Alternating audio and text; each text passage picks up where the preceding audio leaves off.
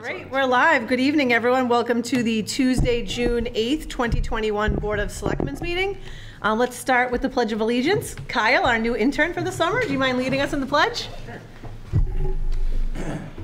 I pledge allegiance to the flag of the United States of America and to the republic for which it stands, one nation, under God, indivisible, with liberty and justice for all. All right, great. And before we get started, I just want to say how wonderful it is to see everyone's face without a mask. So for those of you that may not have seen it, you can come into Town Hall, obviously, still. If you're vaccinated, you don't need a mask. We're welcoming citizens back in for citizens input and visitors for other agenda items. So with that, I think we have one citizen here for citizens input. My name is Bob Foster. I'm at 9 Bentwood Street. I'd like to bring this to the attention of the selectmen, even though I and my neighbors realize this is a planning board issue and will be decided by the planning board. We feel that it's unique in that it in some ways sets the stage for, I think, development of what I'll call interstitial spaces, or especially in what are now like historical areas of the town. So with that, I'll read the letter. We, the undersigned, are writing to you to voice our collective concerns as neighbors and abutters to the Orchard Place development project. At the time, COVID meeting restrictions severely limited our ability to participate in the normal process, but that's been taken care of. And the official planning board meeting will be the 24th of June. The proposed development project involves construction of a multifamily building in the center of a block of 100-plus-year-old historic homes, which are predominantly single-family. As neighbors and abutters, we have the following objections to the project.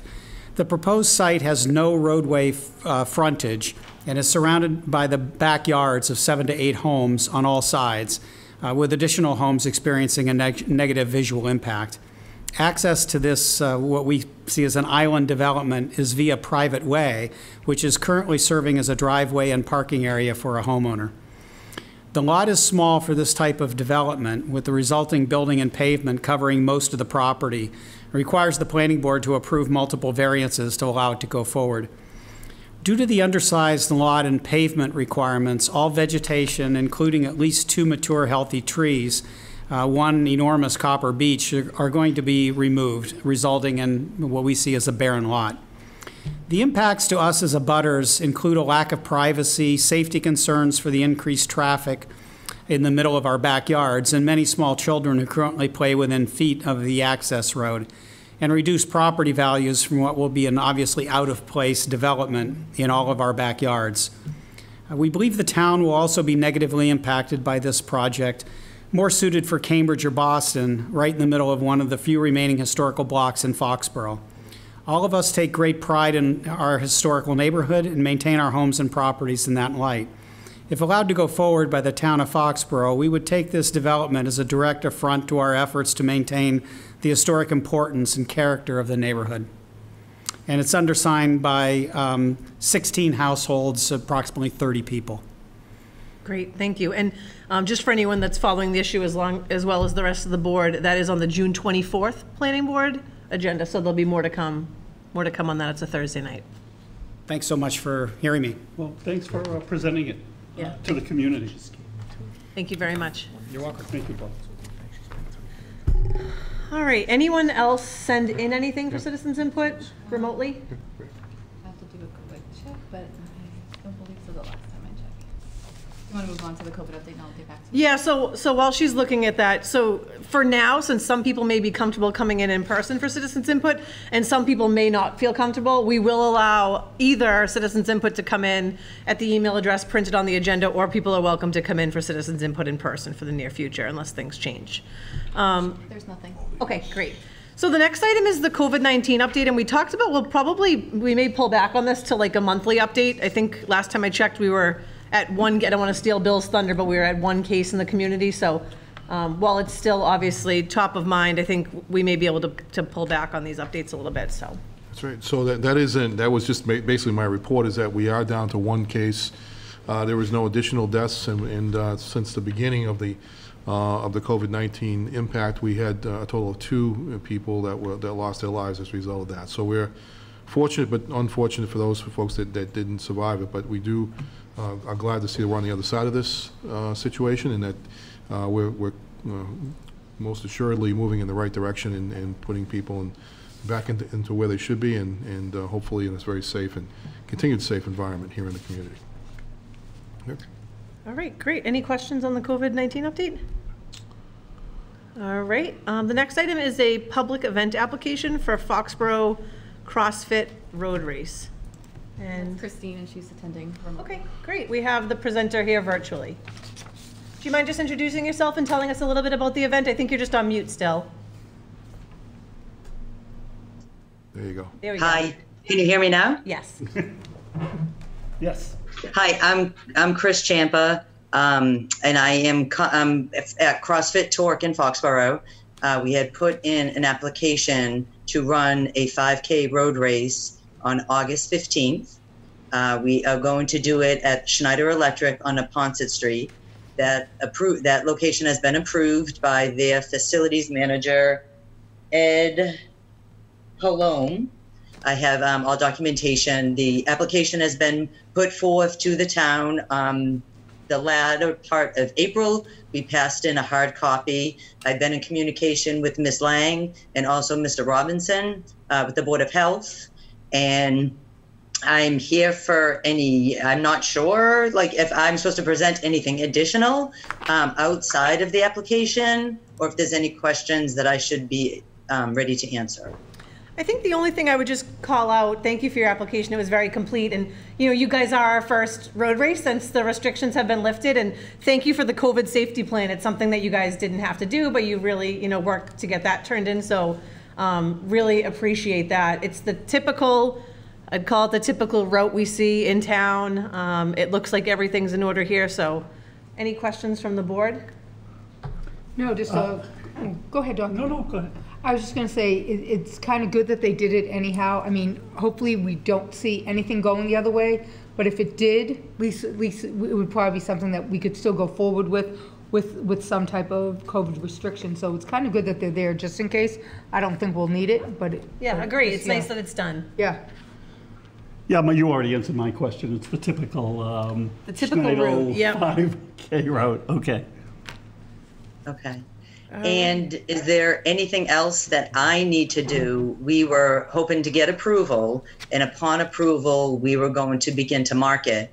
The interesting thing about this road race is that we are going to donate some of the proceeds to the Foxborough Public Schools nutrition and fitness program.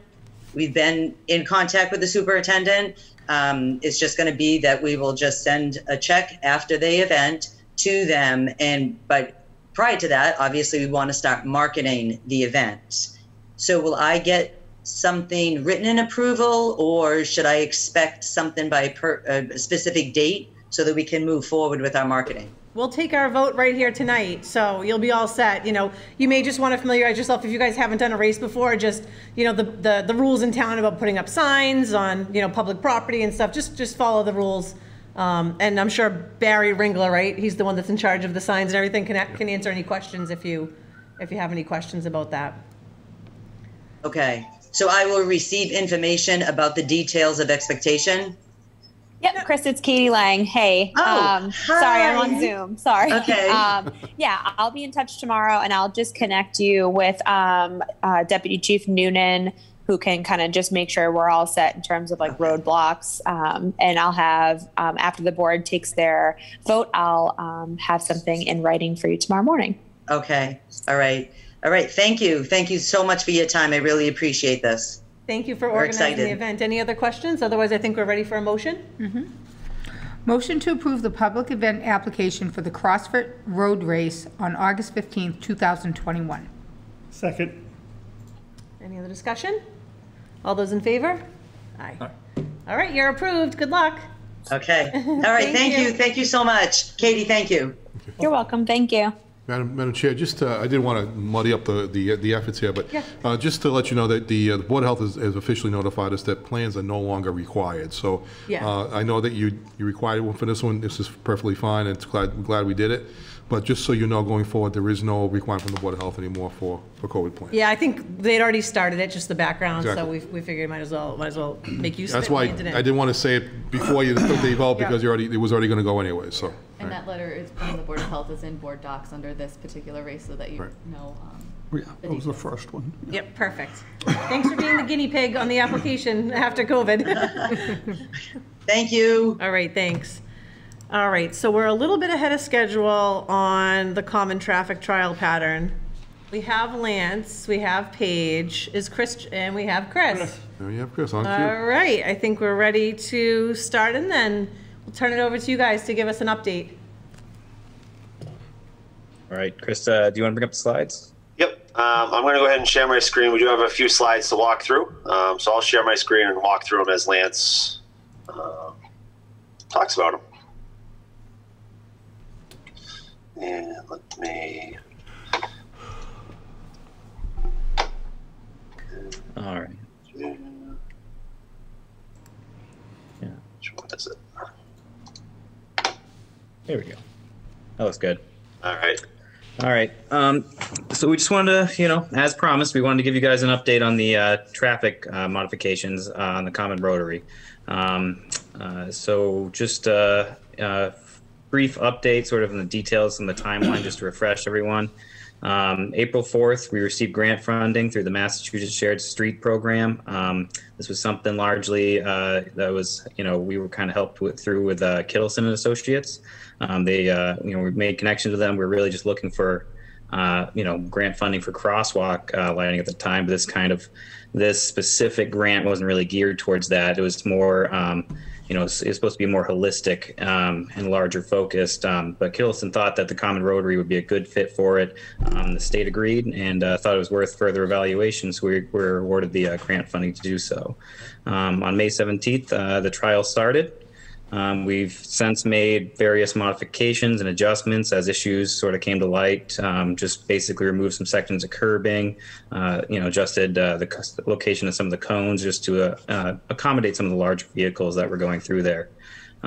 We posted an online survey on May 25th to June 1st. And then the Kittleson Associates actually did a pedestrian intercept survey on May 27th at the local farmers market. To collect some feedback from people who are more, actually walking around the common and, participating. And then on June 3rd, we had a subcommittee review meeting just to, dig deeper on some of these issues before the Board of Selectmen meeting tonight.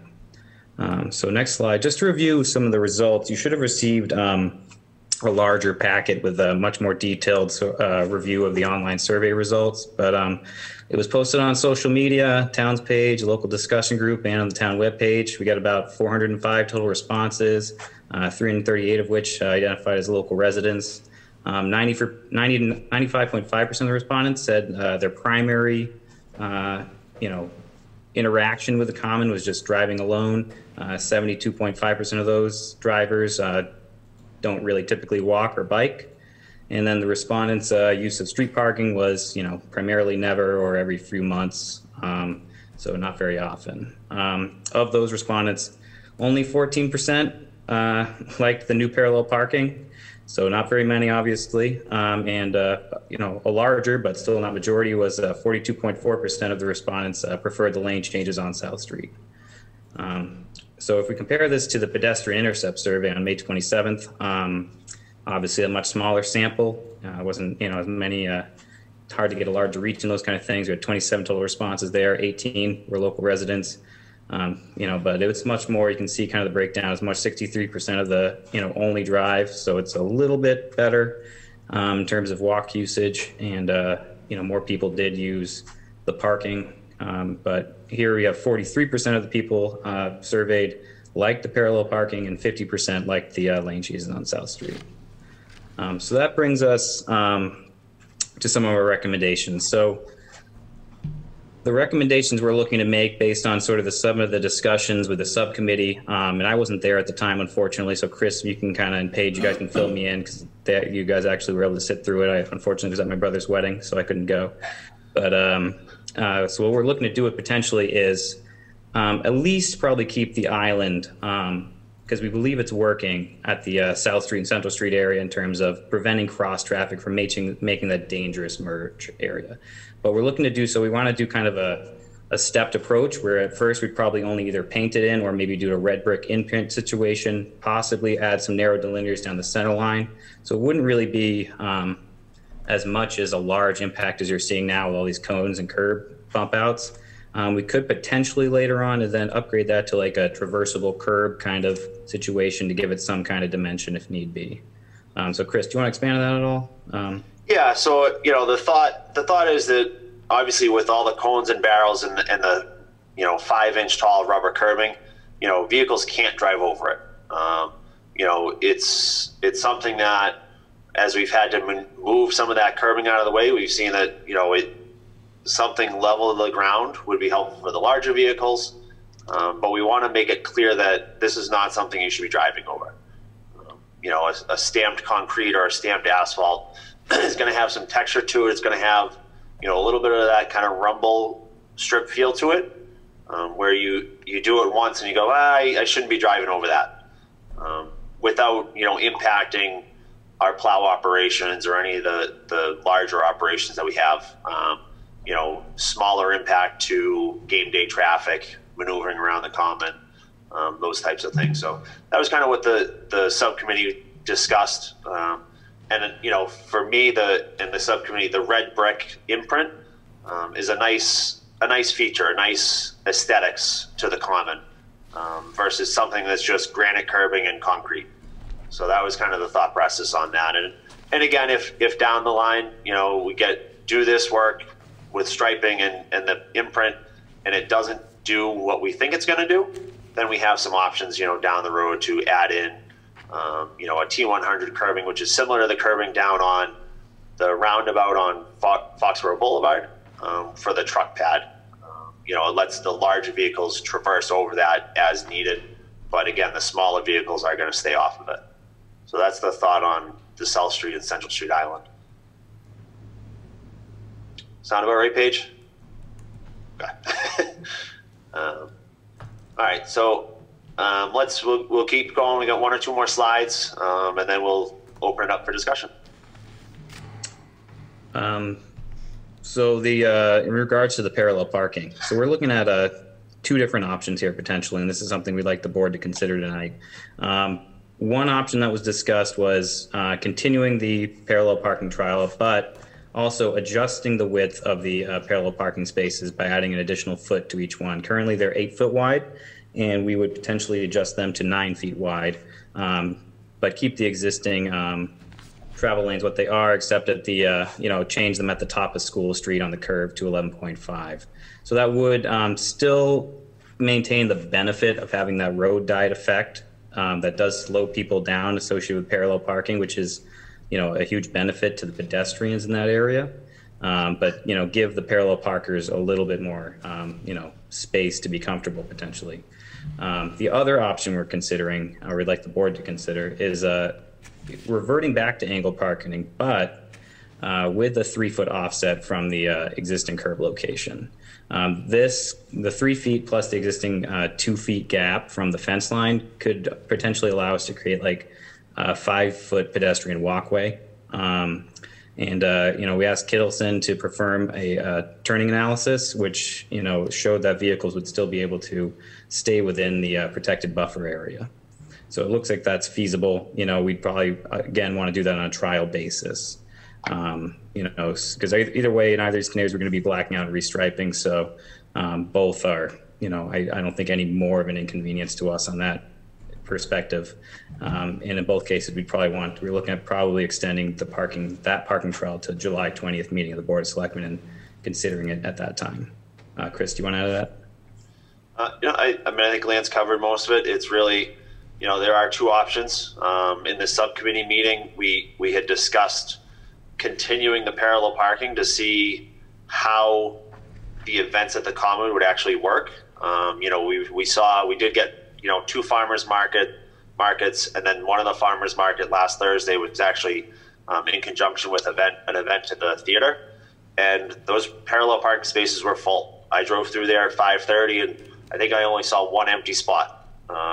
And what that does, like Lance said, it gives it that road diet, traffic calming, feel, where you feel like you need to go slow around there, which is part of the project that we've put forward, in this process.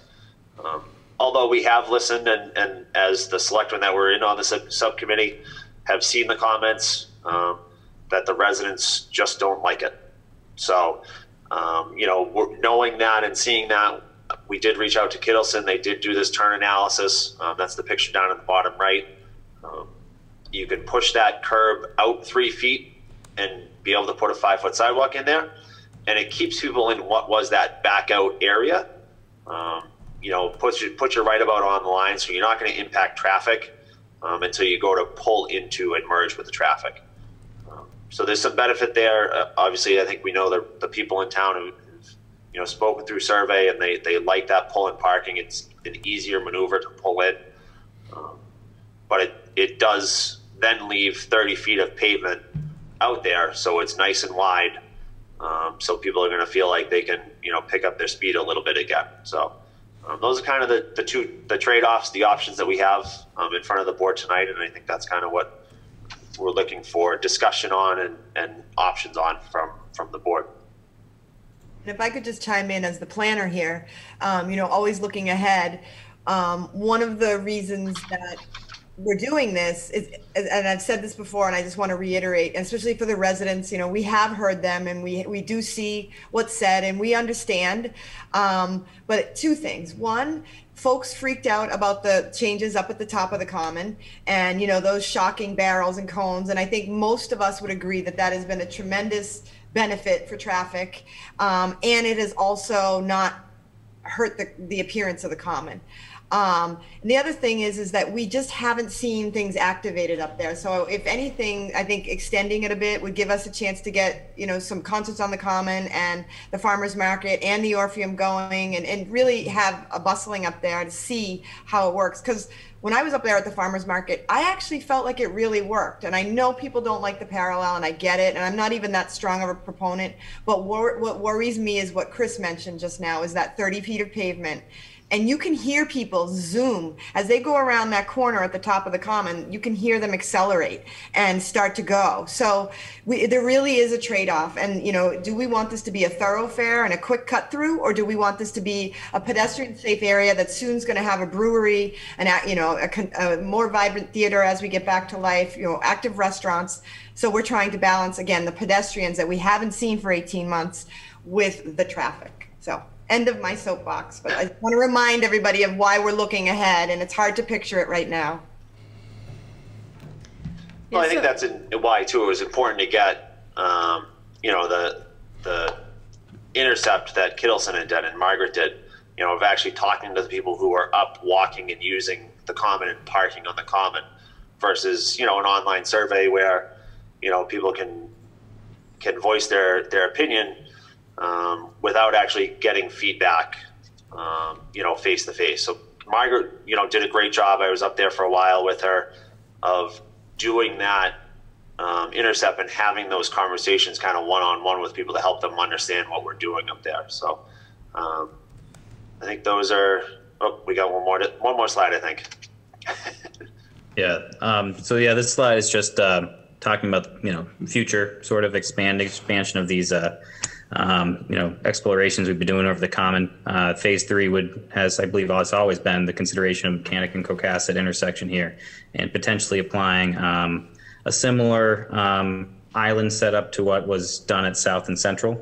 We're not looking at changing the parking over in this area, so maybe that'll make some people happy. But just potentially doing something like the red stamp brick here as well, potentially, where we could explore it with just with the curbing or the cones at first, and just see what kind of impact it has.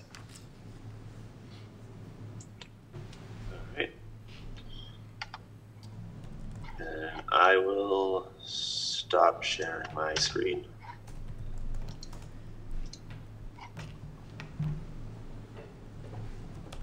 All right, well, thank you for that analysis, and for anyone who may be watching at home, we're getting some feedback, Mike.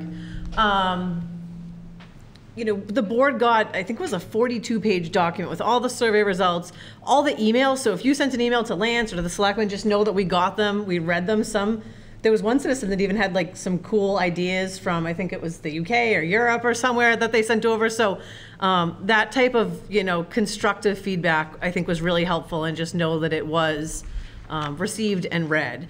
So I think we're here, you know, now, if I'm summarizing this correctly, to make a decision on the South Street side, which I've said before, I am not a fan of change, but I do think this one is working. I live off of South Street and I come up that way, and very often people would just blow from the inside lane down Central, and I definitely feel like it's a lot safer. I think I read somewhere in one of the comments, someone said, you know, what we're doing is just forcing people to follow the rules of what the road should be. You know, we're not a Cape Cod rotary like people reference that have 2 lanes coming in and out. Like, it's just not how we're designed to be set up and compared to.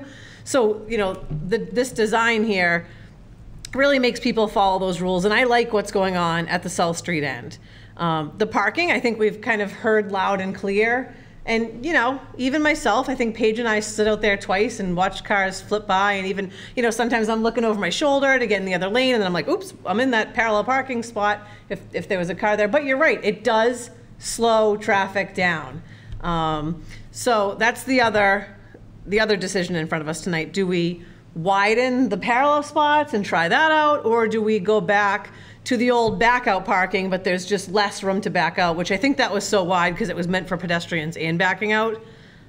So those are the kind of 2 decisions. And then, you know, Chris, do we have to move forward on the island, or do we just want to move forward on everything at once we decide the parking? We can split it. That's I want to know up, his recommendation, up to the board. Okay, what's your recommendation as an engineer? I would probably take them separately. Okay. If the one's easier, if the Central Street end is an easy win for the night, then that would be great to have that and get that out of the way, and then have a bigger conversation about parallel parking and what the parking should look like. Okay. Yeah, and it kind of amazes me how many comments I've seen about how we're ruining the common with barrels and cones. You know, it's never meant to be a common full of barrels and cones. It's a very temporary It's a situation. temporary means to try this out. So, you know, for me personally, I think that has worked. I'd actually be a little bit worried about the 5-inch curbing coming out and people driving over it again. So it'll be interesting to see what happens there. Well, there is, because I love what they're doing at the bottom for South Street, and I've been cut off many times, and because I am making that corner then to go down Comcast. So that's my trial if I'm coming from Stop and Shop anywhere, and so I've been cut off many times. So Chris knew from the beginning. I said, I love whatever we're going to do there that's going to stop that. I think his suggestion on something that's just like red brick or something that's textured to give that feel, I'm not sure if that is going to be, because I think people will just do the same thing and drive over it. But one of the things that we had asked is, you know, start with that, because that's less intrusive. You know, we most certainly want to make sure that when it's time to plow, that it's not hindersome to them trying to get the common plowed or push snow places. So I had asked if there was anything, I know in Summerfield where the crosswalks, we put something up that's just portable until it's time for the snow to come, and then it comes off. So like the 5-inch that's there yeah, now? They said, well, whether it was anything that high or not, there is some portable things that we might be able to look into. But why not try the less intrusive first? And if that doesn't seem like it's doing what the cones and stuff are doing now, we could maybe go to something else that that would be able to then come off, and you know, when it's snow time. And and I said the same thing, except I was willing to. I think it might have been Seth came to the meeting and said, or someone said, how about if we give it another week or 2 in the trial? And I was willing to do that, because let's just, you know, really give people more time. I couldn't bite myself on the parallel parking. I'm a good parallel parker. It doesn't scare me to parallel park. I just felt that narrowness. I told them that I was trying so bad to drive around different times of day. You know, I might go a different way home, but decide to go around the common. This morning I watched a school bus come off of Main, and I know the measurements are there, so they should be able to do it. But not only did they cut where that first spot was, and I know if there was a car there, they wouldn't have, but the bus would have struggled a little bit, would have really had to slow down, I think. And so I myself right now couldn't bite on the parallel parking, but I was definitely willing to give it a more trial period, if that's what Chris thought. And then Chris sent me a text this afternoon that they had this other option they wanted to present, and about the, you know, and I was still, you know, we heard complaints about people getting the pull-in parking, having to walk behind their car, then to access the common. No, they won't. Now they won't. I thought myself, getting out of the car, if I had young children still to get out, opening those doors into the lane of traffic, I thought would be more dangerous than just having to walk behind. But like what they've come up now seems like a great idea too. And so that's really what my input was, just from doing. But with that all being said, you know, everything has been done with engineers and to be able to work. I'm just not sure if, I wasn't quite as comfortable with that. So I love the new idea about keeping the pull-in parking. And my 2 cents the whole time, I've been waiting since Chris did the top of the common to find out what they were going to do at the bottom of the common to stop that. And there were a couple other things. Officer Fitzgerald was there. He brought a couple of things forward. Number one, that he could not find any pedestrian accidents on the common. I know Doc does a lot of walking, and last meeting gave us some feel that him feeling even a little more safe now. I think the only thing is we can do all of this. You can't control people not doing what they're supposed to do. When you see somebody approaching that crosswalk, you're supposed to stop. The pedestrian always has the right of way. So we can do all of this, and if people don't follow the correct rules to drive, it will never be safe. Yeah. So Everyone's in such a rush now, you know. So I think we can do what we can, but anyhow, my 2 cents. That's my 2 cents, and that's what I shared at the subcommittee meeting. And I do like the second idea of giving that a try with the pull-in parking myself. yeah, that's kind of my gut too. But, and just to clarify too, we received a grant, so I know I've seen some comments about, you know, the money spent on this, and this was covered through a grant and will continue to be, right, Chris, with these adjustments too. So just to kind of put a lid on some of those comments and make sure people understand that. So including flower pots. Including, and flowers. All the flower pots. And flowers, yeah. We've already had people asking about adopting those next year, so. Ed, Doc, thoughts on, you know, if you want to do both pieces, just then we can take a vote? Yeah, I mean, I'm for putting that 5-inch curbing right away down there, but I agree. Let's try the red brick. Let's go for it. Let's see what the cars do. I agree with Steph. Cars is just going to drive over the brick. Yeah. Can we almost leave that for a little bit? Like, can we leave that middle part, Chris, just to like phase people out of it? Well, I'll be honest with you, Doc. That's where I was going the whole time, and then Chris started talking about the hindrance of plowing, and that's the only thing that made me say, okay, well, let's try the other way, knowing that we could go there. Could go back. Or even if we train people until the snow, you know? Yeah. So you know, the red brick. Do that. You know, in order to do that red brick, whether it's, you know, concrete or stamped asphalt or whatever it happens to be, you know, we're going to have to work and get a contractor lined up, you know, make sure that we have funding available for it. So it's something that we'll certainly do this construction season if that's the, you know, what the board decides to do. But that curbing will stay up there. We can move some of the barrels, we can reduce some of the cones so that it's not as cumbersome and you know, daunting, I guess. We can pull some of that stuff out of there, but that rubber curbing, you know, will stay in place at least until we get that work done. And then we can leave some of the cones up there, you know, after the fact too, just to carry it out and continue to get people to learn that that's what they're supposed to do when they go around the common. Right, and I'm all for that. As for the parking, Personally, we already know the angle parking works. I'd like to see the parallel parking with the changes Lance brought up for a 2 or 4 week trial first. Maybe with that extra space might make people a little bit more comfortable. But again, I know I'm saying it way too often, but as a person that walks down there 3-4 times a day, it is slowing down traffic, just like it's slowed down on Commercial Street. Anybody that drives Commercial Street at 9 at night, they're doing 35 right to the stop sign because there's no cars there. But that's different during the day. With there's cars parked on both sides, cars slow down. They slow down once they get to Wall Street, and I see that happening to some extent now on that side of the Rotary.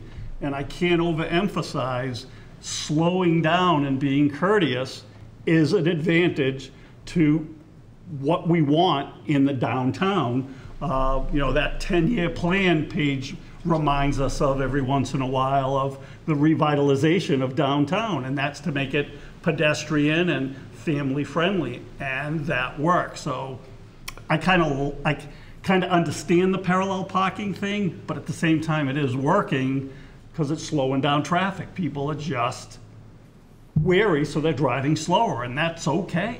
And I had brought up to Chris too, like in front of Soul Street Pizza, it's the same thing. Parallel, kind of on a curve, but that feels okay. And it's really like the width there that makes it kind of not feel okay there, and that's what's, you know, now in front of us too. Didn't Chris and Lance last time say that's a little bit wider though? It is, yeah. Oh, it is. That feels okay. right. See, that it's the same thing, right? But one feels right and one feels too narrow. So that's why we have the second option. It's only a foot, but it would feel a little wider. I'd like to see it tried. Yeah. Before we go back to angle parking, because we know that works. Yeah. Is that an easy enough shift for you guys too?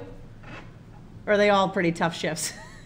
No, I mean, it's just paint, black paint, and then more white and yellow. So we've got, you know, our highway crews ready to go. They're actually lining up to paint probably Thursday night, and then they'll probably have another night next week. So we can kind of sub out some of the work that they were, you know, planning to do, crosswalks in other parts of town, you know, and we can shift them to this. I've already talked to the highway supervisor about that. So whether it's this week or next week, we should be able to get it restriped one way or the other. My only concern with that is, though, then changing again is like fatigue in all the different changes. You know, it's one way and then it's a little wider, then we're back to angled. So that's my only hesitation on that piece, is just becoming kind of an irritant or confusion for, you know. I think that's why I want to do the wider one. Yeah. Because all it is just changing things a little bit. Yeah. But the parallel parking's still there. People may not even notice that. Right. That width change. Okay. Ed, thoughts? If you're done, Doug. Sorry.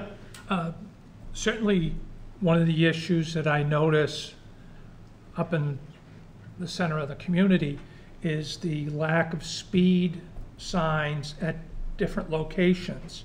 For example, if you're coming up Central Street to go into the Common, you don't hit the 20-mile-per-hour sign until you are reaching Wall Street. And I've noticed some other signs indicating the same thing about trying to slow vehicles on their approach even before getting closer to the Common. And you know, whether there's a consistency, and Chris, for you to look at that to see if we could enhance the signage issue, along with, you know, the changes that were discussed about installing some areas of brickwork that also I think would help moderate speeds coming around the Common. Because people coming off of 140 on Main Street coming into the Common, there are a lot of times as I'm approaching that area, as I'm coming up from Mechanic Street to go around the Common, they're still coming through at a hefty clip. Madam Chair. So along with Ed's suggestion, and Chris, this is to you and Lance, I noticed in some communities now that they're actually going to paint in the pavement itself to slow people down. So in other words, put a 20-mile-an-hour pavement marker right on the pavement itself, as opposed to putting the signs, which tend to slow people down when they see it. And even putting additional arrows, slow arrows that slow the pavement down, the traffic down a little bit. I don't know, have you thought about that option at all? Yep. Actually, Lance and I were talking about a little bit of that today. Lee and I had, when we talked Friday about it, that was something that she had mentioned, was the people coming in from Main Street, and the feel that they're coming in, faster than they should be. So we had talked about doing exactly that, painting 20 miles an hour on the ground as you're coming into the common. Also looking at working with the police department. They have a variety of capabilities now to pick up that data. And we've typically, when they put out their data collection units, they're seeing that to the eye, it seems like somebody's going, 10 miles, 15 miles, and they're going 50, over the speed limit. But when they collect the data, it's that feeling.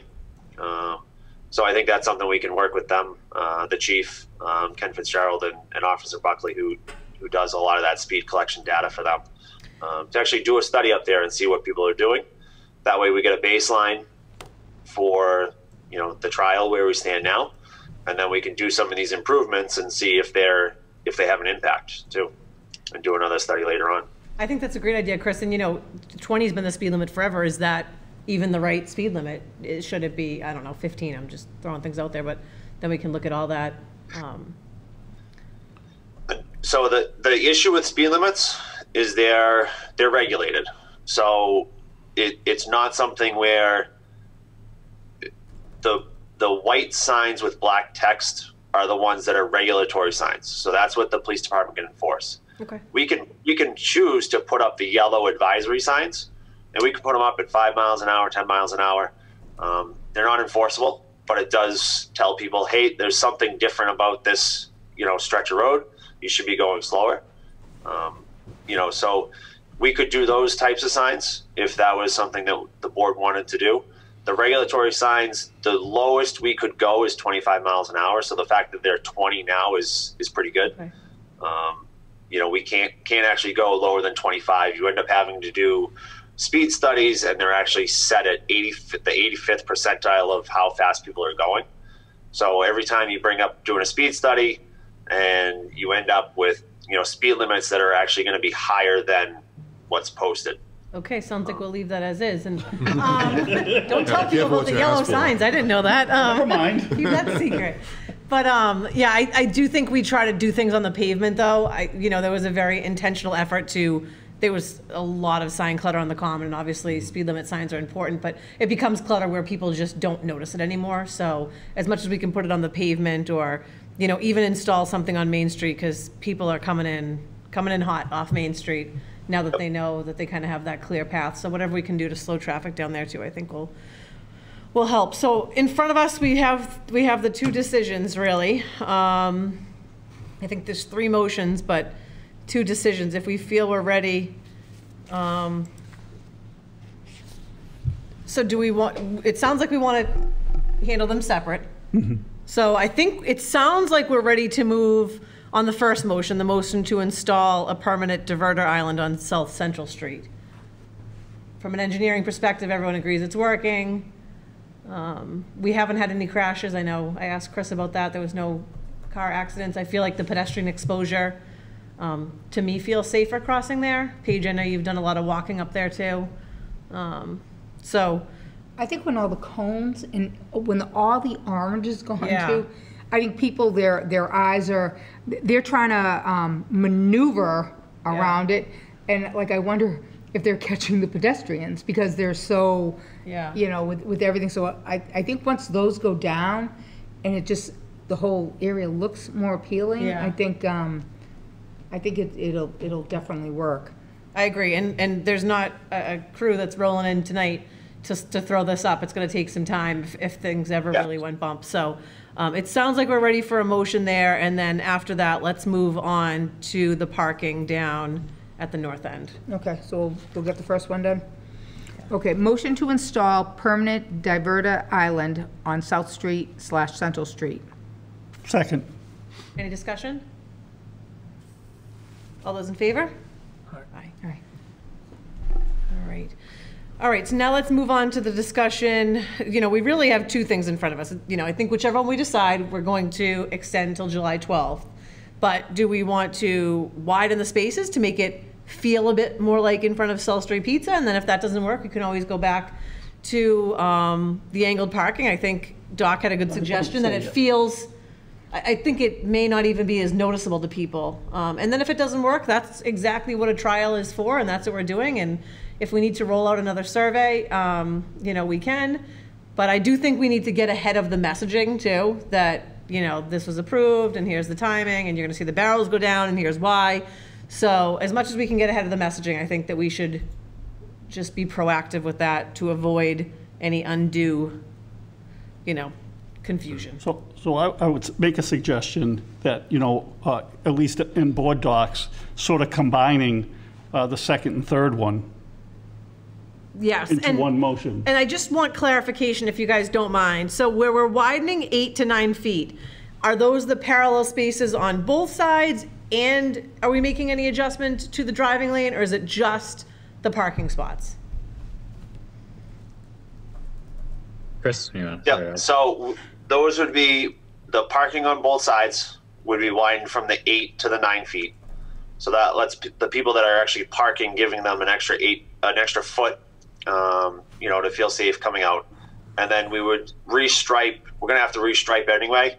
So we'll make sure that the spaces the travel lanes are 11.5 feet. Okay, we're so right now, as you come into the 2 lanes, you know, they're narrow. They're about 10.5 feet as you come in at that point from Main Street. So we'll widen those out to 11.5 and hold the 11.5 feet. So really, you're gaining, you know, extra 2 feet on both lanes and parking spaces on both sides of that lane line. So if I'm understanding it right, it's 4 feet, 1 in each parking spot and 1 in each lane. Is that so? 4 Correct. feet total. Yep. Okay. Chris, Okay. where does that 4 feet come from? So we'll push the parking on the common side, those parallel parking spaces, will get pushed closer to the common. The planters will move. Oh, So the planters will move towards the common. And where it kicks out, the sidewalk kicks out?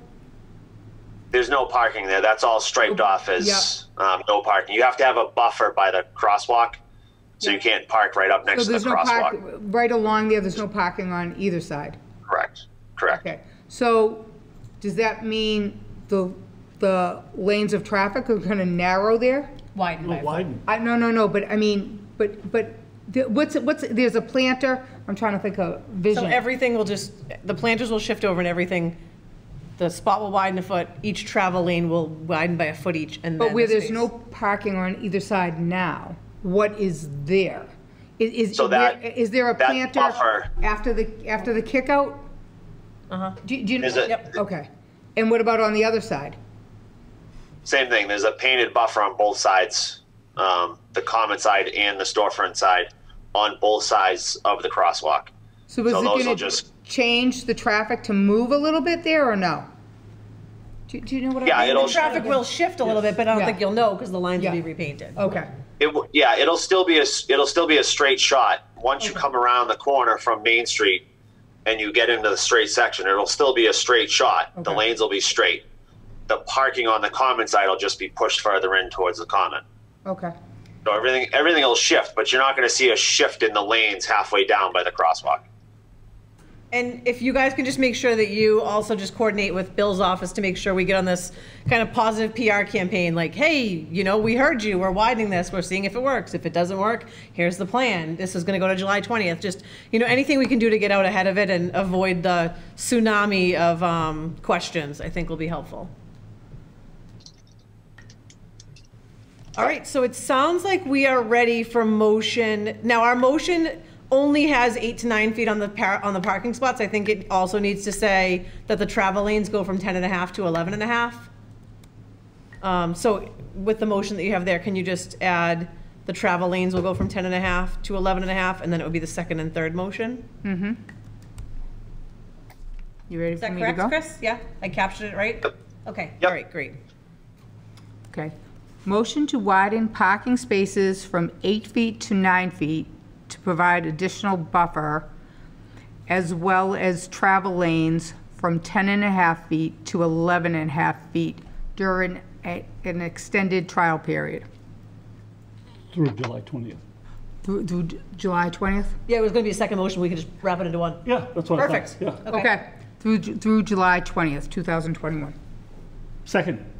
Any further discussion? Everyone comfortable with that? Yeah, Very comfortable. very Okay. much. Okay, great. All right. All those in favor? Aye. All right, great. Thank you. Thanks, guys. Thanks for all your work on this. I know it's been a lot. We really appreciate it.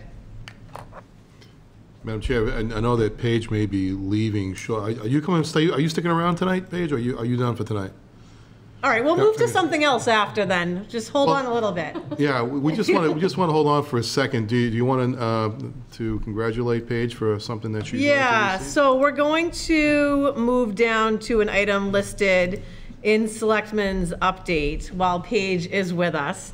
And I have worked so much and got to know Paige so well over the last year and a half, and I can't say enough fabulous things about her. She is a doer. Like, if you want to get something done, just mention an idea to this woman and she will like map it out. It's just, she gets stuff done. I love that about her. So it looks like the Rotary Club also recognized that. So I'm going to put you on the spot and read this letter from the Rotary Club of Foxborough. The Foxborough Rotary Club is delighted to let you know we have selected you as this year's Paul Harris Award awardee. This international award is given by Rotary clubs to persons who have, in their personal or professional life, demonstrated a significant commitment to service in their community. This is the Rotary's highest honor for the work that seeks to improve the lives of others and a select group. Recipients have included, among many others, President Carter, astronaut James Lovell, and Jonas Salk. On June 28th, the Foxborough Rotary Club will be having an evening dinner which will include the Paul Harris Awards presentation for the contributions that you have made to the town of Foxborough. So they have invited Paige to dinner and recognized her, and we just wanted to make sure that we took a moment during our meeting to congratulate you and recognize you for your wonderful contributions as well. So thank you, Paige. Thank you, Leah. Thank you very much. I don't even know what to say. So First time I've seen her speechless since I've known her, by the way. I'm going to say a little something, Paige, so you don't have to. How's that? For the 5 years I've been on this board, I've just been totally amazed with the work that you do, Paige. You've done a phenomenal job. We were very lucky when you came on board here at Foxborough, and the changes we see here downtown and the projects you have going are tremendous, and recognition well deserved. thanks, Doc. Thank you very much. Agree. You're a rock star, Paige. Thank you, everyone. And I love working with all you. I mean, honestly, it really is working in Foxborough. It's just, there's something special here. So thank you so much for everything, because you really do make it easy to enjoy, and it's a great town. So thank you. All right, I know you'd love to hang out with us all night, but No. I think Good that's night, all we have for you, everybody. so congratulations. Congrats. Bye. All right, so I know I'm kind of bouncing around, but at least we can let Paige go. So the next item is the meals tax update of policy. So this is an item that's been kind of kicking around, I'd say, since a little bit before town meeting, and then came up again at town meeting. I see we have Mr. Quinn here, who also spoke about this at town meeting. So from my perspective, this agenda item, we want to really talk about three things. And let me know if there's anything I missed, or if there's anything that anyone else has to add. But with COVID, there was, some lost revenue from meals tax. And when meals tax were put in place, the money was to go to OPEB and the roads. So no one anticipated COVID. We've now realized, number one, there's probably some language cleanup that we need to do to the policy. It is a little gray. Everyone knows and remembers from town meeting that, that money was slated to go there. But when you look at the policy, it's a little bit gray. Another question that had come up, which Mr. Quinn had asked about, what payments have been made for 2021 and then going forward for 22. And then a third piece is, where does that money go? So we get it quarterly and we pay it, is it twice a year? It's 4 times a year. We get it 4 times a year, and we make a payment 4 times a year? Okay. So, you can... We get payment to the investment 4 times a year. 4 times a year, right, okay. Yeah. So you can imagine there's these sums of money that come in and are kind of for this year, they didn't go into an investment. They went into free cash, which I think from talking to Bill now we understand that was different just for this 1 year. So do we need to set up something like a reserve fund? It sounds like that may be covered. I want to hear what the board thinks. And we may continue this discussion if we, I think we'll have a policy likely to update, which will naturally continue this conversation when Seth gets back. I know he had some questions about it too. So that's kind of the discussion that I wanted to frame around this agenda item for tonight. So, Madam Chair, I just would like to sort of clarify a few things and sort of help the discussion so that you can all be in a better position to deliberate over this. But so there are a couple things that you should all be aware of. First of all, the way we normally have handled this, and we've going back to 2018, we moved the fund into a separate investment company with a company called Bartholomew, who and it's interesting to note, by the way, that I saw their statement. Return statement that came to us this afternoon, and I was looking and studying this a little bit. And since it's been with Bartholomew, we went from an $8 million return to, which will be probably by the fall close to 14.7 million. So we're up almost 80% in terms of the investment return, which is and that's only a 3-year period. So it's a pretty good return in terms of where that investment is going. What's also interesting is that up until this past year, we took the more conservative approach of saying, look, we're not going to make any commitment to payment this year because we know that the revenues are off, and in fact they are. I mean, we know at this point in time we're around $400,000 to $500,000 in terms of our collections, and we'll do another payment this month, which would hopefully would be probably better than most months, quarters prior to this month, because of the actual return to the people returning to restaurants and people dining out, et cetera. So we're going to see a tick up, obviously, in those revenues. So I'm going to say conservatively that the number's probably anywhere from $650,000 to $700,000 for the year, that we normally would take in somewhere between $1 and $1.1 million. So what I would propose to do is that even though the money is actually a local receipt, it doesn't become free cash until it gets certified by the state. So what will happen is that we normally have, up until now, have had an article that would be done at town meeting, which I think Bob remembers that as an article that would be done, and we didn't do that this year, but we haven't done it for this fiscal year 22 because we officially hadn't come out of COVID until just this past week. So what I would recommend that we take is 2 steps. One is to take the money that we collected from the meals tax, put it into the investment fund at town meeting in the fall, which would then make the payment for this year consistent with what we've done in other years, and then also actually then put an article in place that would say that we would take a look at actually the investment return that we will probably see, or the payment that we'll see probably in September for the first quarter of this fiscal year, which will only give us an indication of where we are and what we can expect for a payment for all of the fiscal year 22 rather, which will start taking place on July 1st.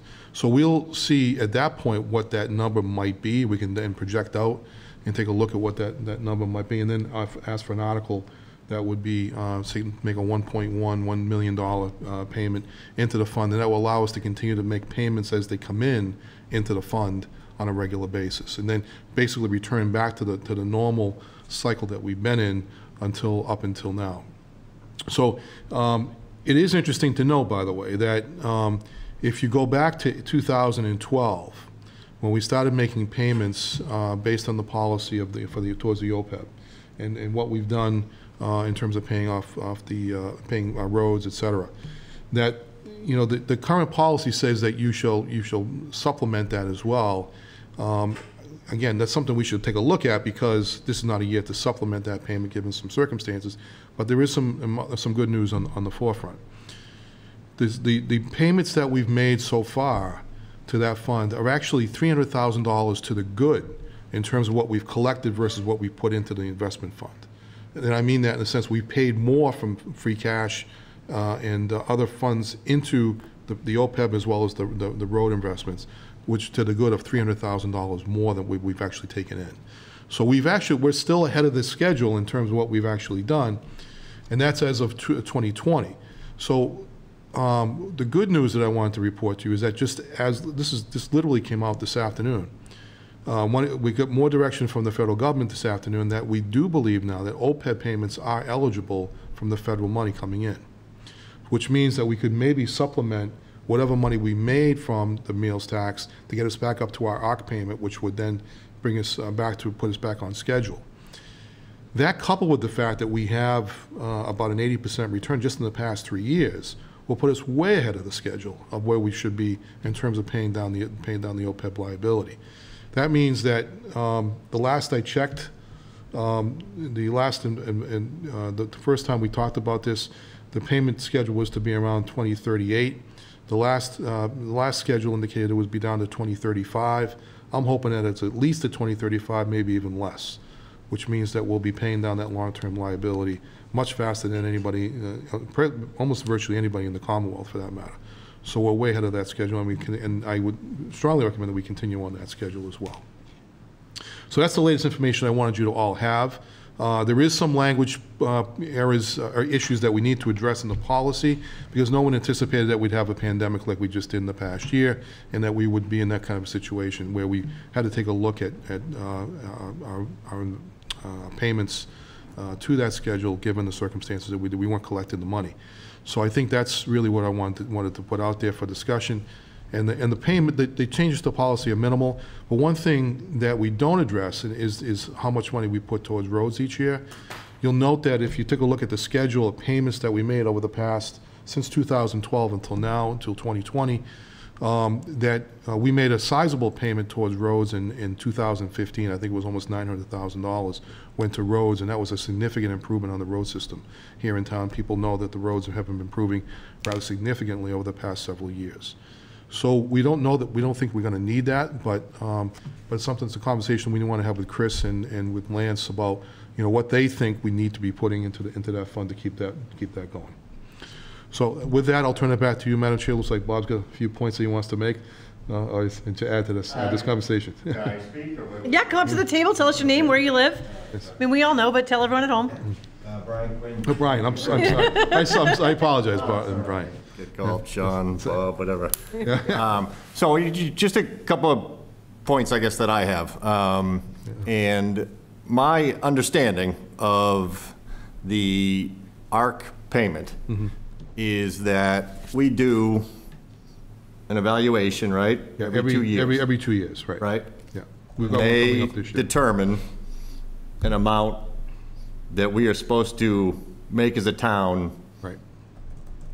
to that liability. That's correct. Correct? That's Okay. Actuarial evaluation? Yeah, it's an actual evaluation, that's correct. That I think historically had been the $964,000 that we had paid Yeah, actually. prior to the COVID for a couple of years. I think, yeah, that's right. The last evaluation indicated it should be around $960,000. So in my mind, that's a payment that the town agreed to pay off this liability by 2038. Okay, so that we do this actuary evaluation every couple of years. We agree that, excuse me, that payment needs to be made. The meals tax was a nice way to fund that liability that we need to pay anyway. So that was the purpose of the meals tax. It took a couple times to sell it, and the reason it passed was that the town decided it was prudent to pay off this liability. We'll use the meals tax, and we kind of kill two birds with one stone. We get the extra revenue, and we can go straight to that. But in our town policies, it says we plan to make this ARC payment every year. And the primary funding is supposed to be the meals tax. And if it's not funded through meals tax, the town still is making that ARC payment. Okay, so that's what our policies say. And my understanding, looking at and even alluding to what you just talked about, that our contribution through the actuarial valuation went up from 964 to over a million through the report through 2019. Right. So this assumption that we're paying it off in 2035 assumes we made $1 million last year, which we didn't make, and assumes we're making $1 million this year, which we may make. Well, let me clarify that for you, because we made the payment in 2020, okay? Understood. So the 2020, the only thing that hasn't been paid so far is the 2021 payment, which will be made at the next town meeting. So I think the 2021 payment will be made, fiscal 21 payment will be made in the fall town meeting. Which will then have Which will no then bring us- payment skipped. Right, we'll have no payment skipped at that point, okay? Okay, so that's the assumption that we're going to go back and, not go back, but we're going to, the payment we skipped last fiscal year, Right. we are going to double up Well, and it's actually this fiscal year. We're still in fiscal 21 right now, okay? So the fiscal. For 2 weeks or 3 weeks. Exactly, but then in calendar 21, which will be October, November Okay, this year. so fiscal year, we're not going to make a payment. Exactly, for this fiscal year, we're not going to make a payment. So we're now Right. to next fiscal year you're talking about, Right, correct? but let me just clarify that point. So the fiscal 21 payment will be made in the fall, November of 2021. And then the second piece, as I mentioned, would be an article that would say, let's get back on the schedule, so 2022 will be made as well. So we will not have missed any payments. at Okay, that so point. just to clarify, Yeah. so you're saying in fiscal 22, Right. we're going to contribute roughly $2 million. $1 million from last year and $1 million. Well, technically, yes, but what's going to happen is the money that came from 21 will effectively be available for us to pay for 21. And again, whether it came from 21 or where it came from, I don't, didn't necessarily care, I guess. But I think what. We are getting back Yes. to fully on schedule. They're fully on schedule, that's correct. But I think what Brian is bringing up is that we made that decision, so I wasn't on the board then, but I was just getting off AdCom because I had pulled my papers, but the decision to just not fund it, I think was like, okay, we don't think the meals tax is gonna be here, so we're not gonna put it in the budget. When we're actually finding out, we weren't supposed to do that. Our policy says that that payment is to be made, and we get to use the meals tax. If there's only $500,000 in meals tax, then another $460 is coming from town money. Our financial policy says it's supposed to be paid. And so the little problem I have is that I need to clarify that, though, because I never said we weren't going to not make the payment. I said we would make the payment based on what we collected. That was the issue. We never said we weren't going to make the payment. We said we were only going to pay that what we collected, because otherwise you're taking out a free cash, and you don't want to do that. But here's the thing, Bill. Yeah. If that's an obligation we have, then we have to adjust the rest of the budget. The obligation is a policy. It's not a town meeting action. It's a policy. So that's the thing. The policy that was voted on and signed by the sitting Board of Selectmen. If you Correct. follow that, so it's become a policy. The Board of Selectmen in 2011 said that payment is to be made. So we just ignored that. No. Because it was an I brought it to the board for that reason. For that reason, it came in front of us. All three boards that signed to change that it. policy Right. due to extenuating Circumstances. circumstances beyond our Right. control. So it being a policy, we were able to, because of the situation, change that for this particular reason Right. only, COVID.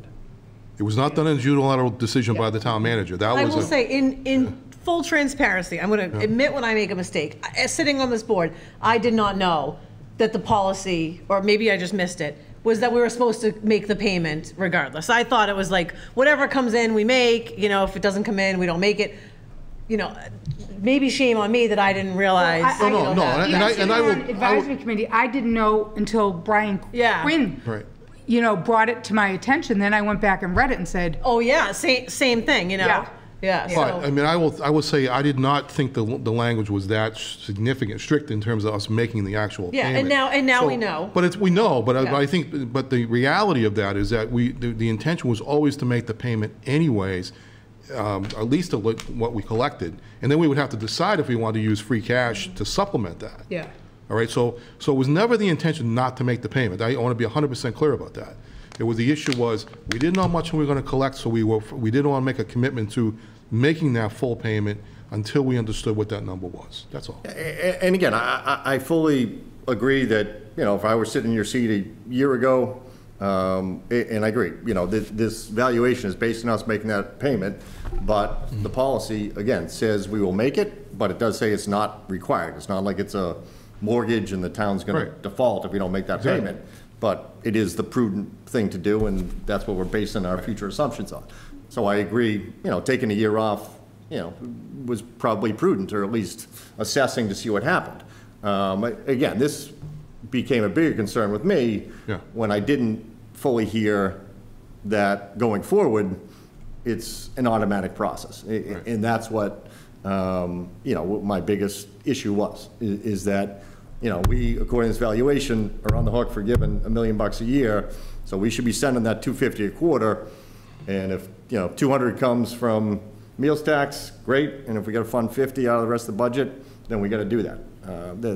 That's my issues. That should be our process. There shouldn't be leeway except for a COVID-like. That's right. You know, well, and I think that's, I don't think anybody disagrees with that. I think the whole idea was to take whatever prudent measures we could take at the time. Right. I mean, actuarial studies, as you know, assume that everything stays pretty much the same. Right. You know, so, and this was not the case in this particular year. So I want to be 100% clear about that, that we're not, we actually did, under the circumstances, I think the right thing. But I think not, I will admit to you, I did not think that we were absolutely, we were actually married to that payment.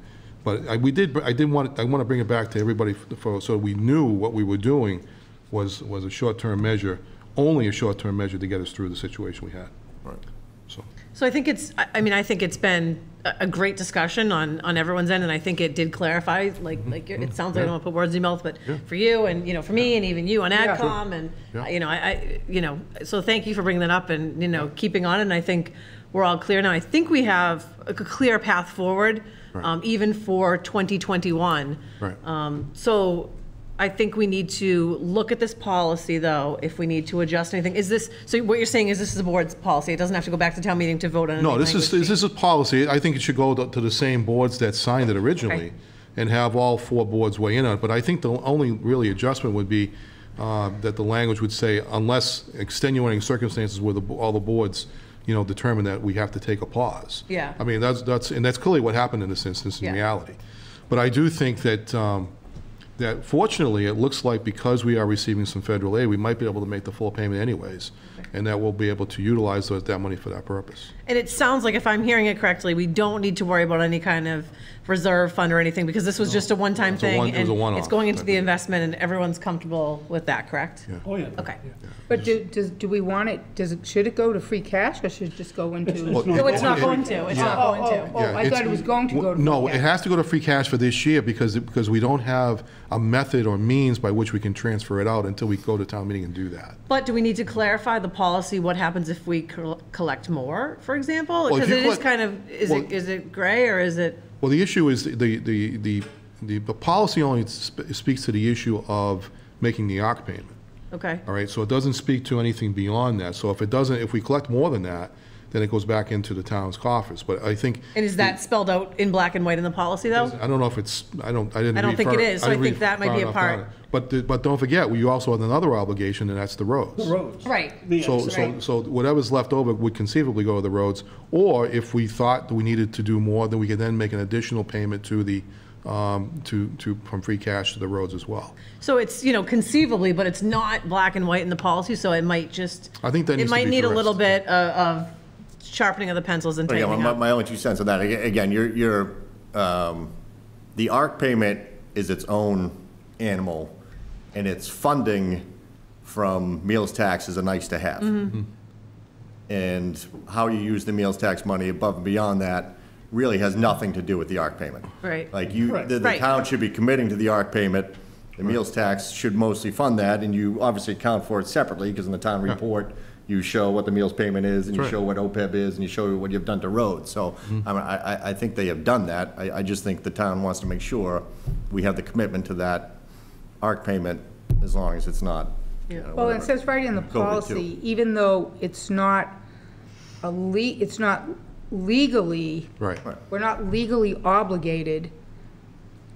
Our policy says we are going to do it. Right. So we still broke the policy, even though it's not legally, but whoever was sitting on there and between town meeting, I mean, that meals tax came before the town 3 times before it passed. And one of the ways they got it to pass was like, hey, guess what? We'll put this money to this use.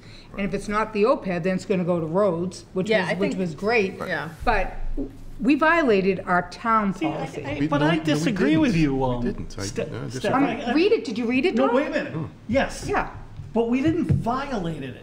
We came, Bill came in front of this board and we voted as a board to just bypass it. Okay. It wasn't, I don't Right. consider what I did a year ago a violation. Okay. I think that's too strong a word. I think due to the situation we were in, Right. we had to change it, a one-time change, which a policy, that's what a policy is. That's right. It's a living document. Policy is not a bylaw. A policy isn't that town meeting. It's a guideline. The policy is a guideline. And if I did it unilaterally, I would be in violation. Right. Yeah. But Bill and George coming in front of the board saying, hey, we're in a situation And it wasn't here. just this board, it was AdCom, it was also the school committee as well. Exactly, that we have to change this So a little AdCom bit. did vote on that before we did? AdCom, I presented that same option to everybody at the same time. We were all in the same meeting. 'Cause it was Financial done- summit? It was done actually as part of the response to the COVID situation. Okay. So, and we said, look, my recommendation is that we hold on that payment this year because we don't know how much we're going to But collect. was that on the financial summit then? It was actually not the financial, because the financial summit was in the fall. Right, We this had to do was- this at the COVID response time. Okay. So it was back in March of 2020. Which is understandable, and I probably, if I was sitting on the board, I would have done the same thing. Right, but But then we come forward another whole year, and we do the same thing, and rather than putting wording in our policy, if we have to do this, then, all I'm saying is, we should get it cleaned up soon. Because now we came a second year, and I don't recall this year, when I wasn't involved for 2021, but I don't recall this year it being presented to us like we're supposed to do this, but I feel like it was just presented like we don't know what those funds are going to be, so I think we should not budget it again, when it probably would have been better to budget it, because at that point, by the time we came into this budget season for '22, we had started to see that money was coming in. Not what it had been, but I feel like then it should have been like, okay, now we're starting to bounce back. Let's keep it for '22, and if we can't make the payment, but then I feel like we've gone into a second budget without any discussion. But Stephanie, of there's a changing the policy. significant problem with doing that. If you do that, you're committing to the budget to do that, or money that you don't think is going to come in. You don't know if it's going to come in or not. And the problem with that, then you would have had to cut other things in the budget to do that. So I think that what we did was the prudent thing under the circumstances. We're not missing a payment. That's the bottom line. We're not going to miss it. We delayed a payment. We're not going to miss a payment. Yeah. So I think that's the key, is that, and full disclosure here, nobody, and we're actually $300,000 to the good on this. We haven't missed a payment on any of it. We delayed a payment. I want to be 100% clear about that. So I think, and given the circumstances, that was the right thing to do. And I think the '22 budget was still a question mark to some extent. It clearly I mean, was. look at how much we've changed in the last 6 weeks. And we did the budget freaking. We didn't expect to be open May 29th, I'll tell you that. No, you know? none of us did. I wasn't expecting sitting here Yeah. with the 4 of us straight across without a mask anymore. I thought this was going to be a lot Right. longer process. So, no, I think we went into this with 2022 with, I think we're going to be able to do it. And as it turns out, we are able to do it. Yeah. and But right- Okay, can I just say one thing to that, It's still though? a financial obligation, though, Doc. So if it's a financial obligation, and we have to cut other things in the budget to do our obligation, in general, whether it's we delayed 1 year or whatever, that's a financial obligation the town has. So even though we're not going to get, I think like Brian said, it's not like you didn't pay your mortgage, someone's going to foreclose. it's still a financial obligation. So if we know that financial obligation is there and we have to adjust the budget, then we have to adjust the budget. And I think hindsight is. Yeah, I mean, that's basically what I was going to say. Again, you know, it's not like, you know, you're saving to buy a pool, right? I mean, this is true financial ramifications. This week a pool would be Yeah, nice. yeah, it would. So I think if you get, you know, 1 year, fine, but if you get to, you know, 2 years because of extenuating circumstances, then I think it would be prudent to look at the budget and say, hey, we got to make some cuts because this is a real debt that we have. The true test of this whole thing, though, is that we had a review by a bond rating agency, and we fully disclosed that to them. And they said, as long as you get back on track, which we said we would. We told them right then we would, and they didn't ding our bond rating because of that. They said, look, we understand it, we understand the situation you're in, and we agree with the approach that you're using. So there was no, you know, I don't want to make this sound like it's a worse thing than it is. It really was a cautious step to take. It was disclosed. It was something that we did, and quite honestly, we're going to get back on track now that we're back in full swing. Right. So, I mean, hindsight's 2020. We're in a global pandemic. No one ever thought that our restaurants would be shut down. I think we made it through okay. And, you know, if we're going to make the payment and stay on track, I think the next steps are to revise the policy. And, you know, maybe we bring that, I don't know if it'll be ready for next meeting or it's the other one. I just don't want to lose sight of it. No, we can make the suggested changes. Now, the only question I had for the board is, do you want to make mention of the roads in the policy as well? Because that's not addressed anywhere in any of the policies that I'm aware of. I think it should be. What, as to the excess money goes to the roads? Yeah. Yeah. Any excess roads? I think that's the gray that we're talking about. That like everyone knows and remembers the history, but it's not in writing. And you know, if we're gonna have turnover at the town manager's office, and you never know, you know, where else. It's just good to document. And I also think it's prudent to say that if there isn't enough money to meet the kind of expense that we want to have, that you can always supplement that with free cash if you want to at that point. But that's again a policy and maybe we decision. spell out that it's AdCom, Board of Selectmen, like which boards decide on that and discuss it. We'll just put it in black and white, and then we can expect to see a fall town meeting article for 2021's payment, and then in the spring, you know, we'll see the normal schedule that we normally see. One last thing I want to just make mention of is the fact that while we have been making significant commitments to roads over the years, we also should include language that addresses sidewalks. So if we graduate from roads into sidewalks, you know, we should be looking at that. Roads and sidewalks.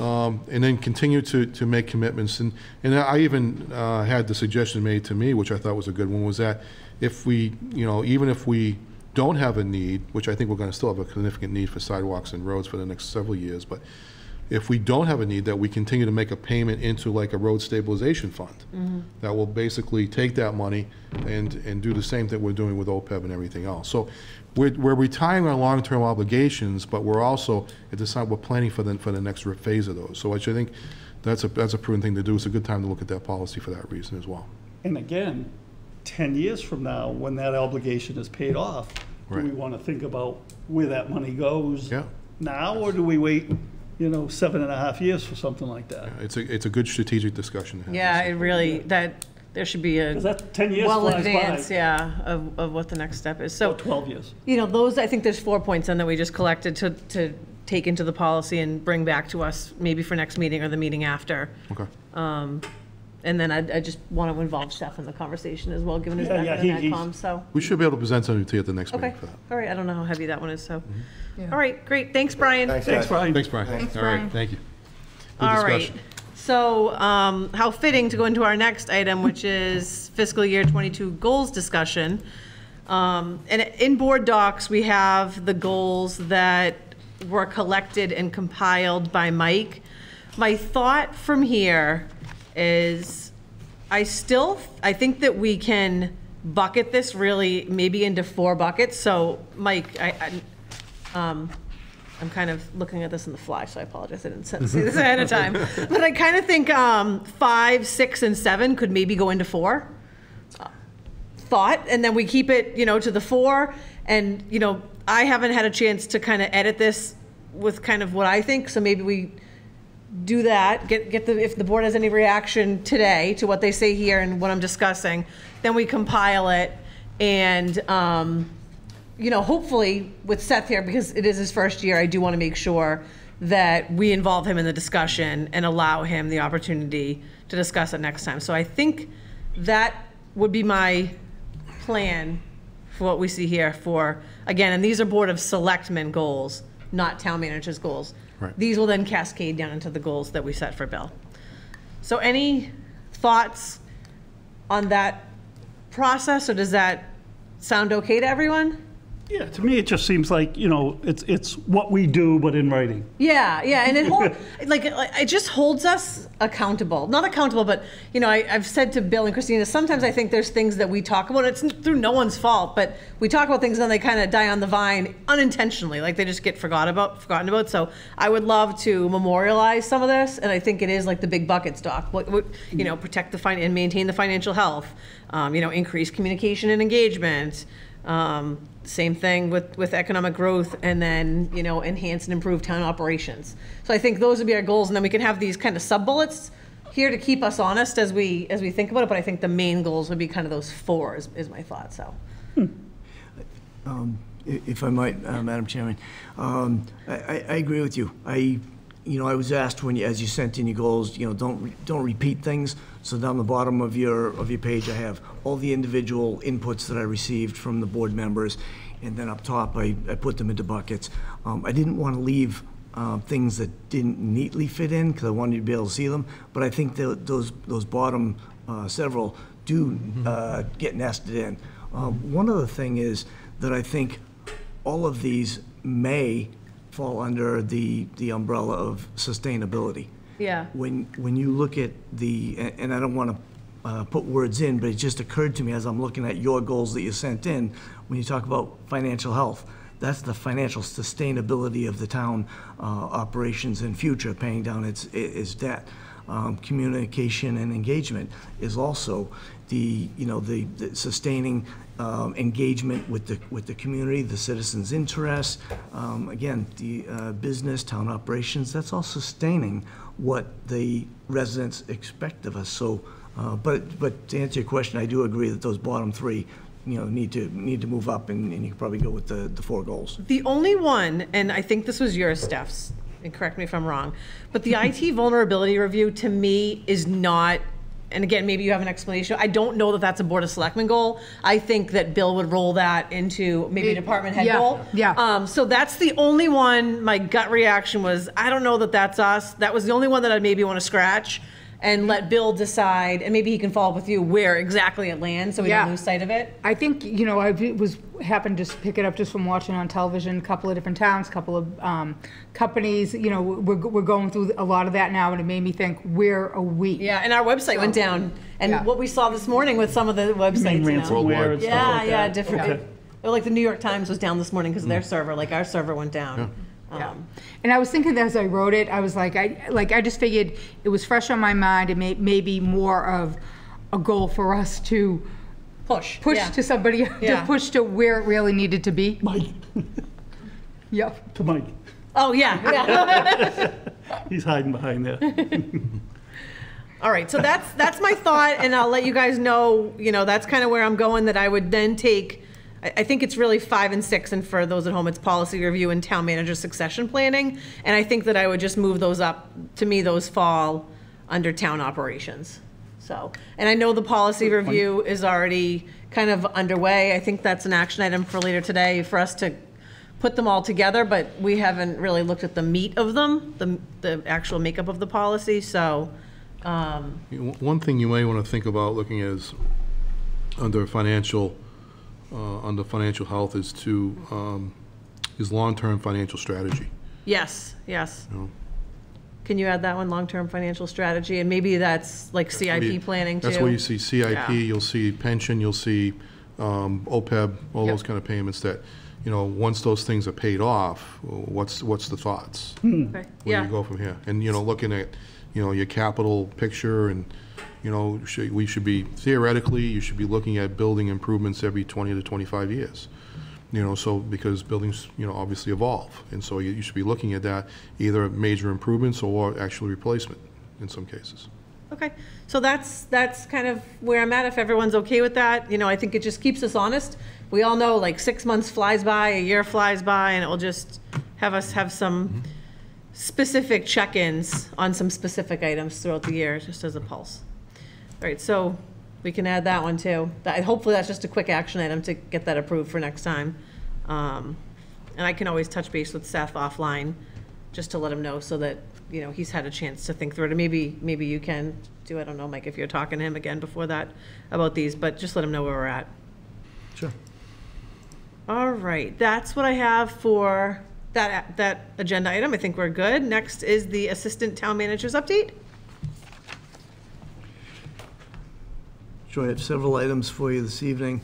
I want to start first with the goal setting. The next step in this, once the board has its goals and the town goals set for the upcoming 12 months, is I've shared your goals as well as the summary of your goals with Bill, and in 2 weeks, he'll be able to come back and have a discussion with the board, so that the board and the town manager can agree upon, or at least review and hopefully agree upon the goals for the next 12 months. Chair mentioned personnel and policy guide. That's a little later on our agenda, but there is a guide, and I'll get into that a little later, but and then the follow-on to that is that guide incorporates all of the current policies that we have, HR policies, but then we're going to start pulling them out of there and reviewing those policies that are a couple of years, 2-3 years old now, and at our next personnel board meeting, we'll be doing that. We'll be addressing a couple of those policies and making sure that we, that our now consolidated policy guide is up to date with, with everything we need to. I do want to mention, speaking of personnel, is that we do have one open position on the personnel board. There is someone who's done a fantastic job. Heidi's been with us and made tremendous contributions, and life has gotten busy, and she's it's time for someone else to maybe step in. So maybe you want to address that later, but I just did want to let the community know that there's an opening there, and we're going to be posting that as well as other openings that we are aware of in the next couple of weeks coming up to the next meeting, so that residents can see ways to participate further in their community and their local government.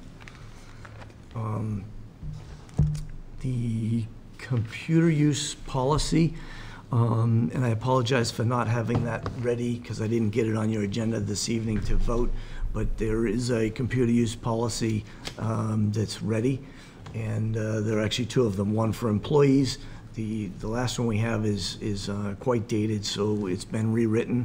And there's one that addresses board, committee, and commission members, and then a separate one that's very similar, but it addresses employees with stronger language, like not following this policy may lead to termination, that sort of thing. Did the personnel board have a chance to weigh in on that one at the last meeting? Not yet. We didn't have it ready for that, Okay. but I'm gonna share that with them, ask them for feedback. Okay. But the pressing thing on that is that as Bill and Leah and I know, we attended a webinar recently where they strongly encouraged that your chief policy board, namely the Board of Selectmen, have town email addresses. And that's where we're going with, for starters, with the board, committee, and commission computer use policy, so that our board members will have Town of Foxborough email addresses after we adopt this policy, and then you all sign the page 2 of it. But it also touches the rest of our boards, committees, and commissions, because it also relates to social media and those sort of things, and behavior when acting on an official basis, as a town official. Later in the meeting, we'll get to the remote meeting policy, And I just want to note that the governor has filed legislation that we think will present something that's a little more closely aligned with the sort of remote participation we've gotten used to over the last year, as opposed to the policy that you're going to see as an action item later in tonight's meeting, which is very restrictive. But we think it's important for you to take it up, and if you agree, vote on it. So at least we have something if that legislation doesn't pass. And that's all I have for this evening. Okay, great. Can I add something quick, kind of tagging off Mike's update? I just wanted to, I always like to, if I misspeak, I like to correct myself, especially if I speak and the public can hear me. I want to make sure I retract what I said. I did text Mike. We're having a conversation about one of the positions that he had listed, and I was questioning it. And as I got home and I had a little conversation with my husband, he was explaining to me a little bit how that position works differently up at Town Hall. And so I did text Mike and just told him that I was a little bit more up to date on it, and only because I was questioning it, I just like to make sure I, on television, say that I was mistaken. Okay, So, thank you. Anyhow. All right, You're great. a fine person for saying that. Thank you. Really right. unnecessary, but thank you. That's okay. The next one's the town manager's update, and Doc just pointed out the 6.2, the goal setting for the town manager. I kind of brushed on that one, but skipped it because we don't have goals for the board, and then that will cascade after. So my thought for Bill's goals are, it's the same main goals really as last year is my thought, but feel free to do what you want with the sub-goals underneath for our review. Are you happy with that? It doesn't. Honestly, I didn't realize we were supposed to submit more for Bill, because I thought. No, we haven't yet. No. We haven't. No, you didn't miss okay. anything. You're fine. Okay. No, You're we fine. didn't. Yeah. Bill will do Yeah. his own goals, and then we'll get them from Yeah, Mike. and then like last year. To say, Okay. does this look good or not? I think we've realized, some of the stuff, a lot was accomplished last year, can come off. Some stuff we felt was a little bit duplicative, that can come off. Bill may have different things to add under one of those four. So I said the general direction is, keep those main goals, but edit the sub goals as you see fit. So just process-wise, it's really helpful for the board to set goals first. Yes. And then we, as an organization, build our goals off of what you do. All right. So this will come with the next meeting, the next- Once you're clear on what you want, and then and all five of you agree on that, then that I will take that document, and then I'll certainly work on some stuff in between. But there are things that I can then present to the organization and say, okay, these are the things, of the goals that the board wants for the town for this year. How are we gonna try and achieve this? So, and then we build our work off of that. So just process-wise, this is the right first step. Okay, perfect. So sorry to jump back on that, Bill, but No, it's fine. just needed to, and then. Madam Chair, that's actually important, and the timing is good on that. We're right now in the evaluation period for all 173 of our town employees, and really it comes, set the board goals first, and then Bill's goals, which would be nested within that, and then the department head goals, which would be nested within. And the importance there is anyone who's not traveling in the same direction or not not within the goals and the values of the board and the town is really traveling the wrong direction. Yeah. So this is the way it starts: the board, then the town manager, then the department heads, and then down through their department. So that's the way it cascades, and that's the way our organization progresses forward in the right manner. And then hopefully, like the IT maybe you can take that to whatever department head you deem fit and let them know it is not one of our goals, but kind of came An from the board. operational. Yeah, exactly. All right, so anything else? I don't think we've heard your update yet, All right, so. or your update. So just a couple things for you to see, to hear about. One is a very important one, and two important things, like right off the top. First is that I've asked the board to convene briefly on Friday morning, because we have finally reached a milestone in the sense that the fire station and funeral home property in the center of town we've reached finalization on the financing from the potential buyer, and they've notified us that they're ready to close.